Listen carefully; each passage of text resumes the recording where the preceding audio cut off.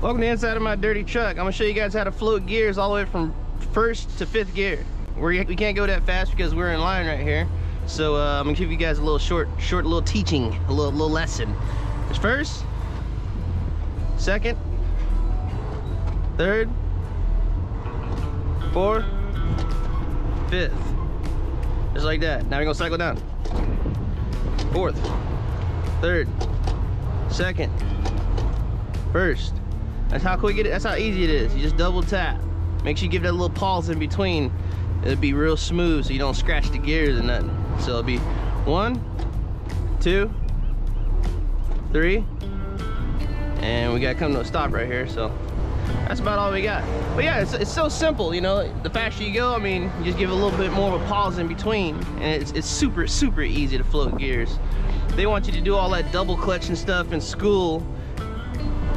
You know, they want to make sure you actually know how to shift gears safely going up and down, but it's like that makes sure that you're actually in gear. But you'll get the feel for it once you do it more and more. It's super easy, guys, super easy. So I recommend floating because it saves that clutch. You don't have to, you only use clutch when you're stopping, coming to a stop, or getting ready to take off. 1, 2, 3, 4, 5. Break it down. 4. Bring it back down to 1. Yo.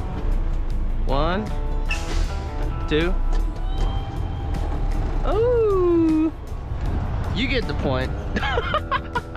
All right, guys. Hope you take that and you know, make your life a little bit easier. I'll try to do some more videos when it's up to speed. We're actually going a little bit faster. But yeah, the autopilot out.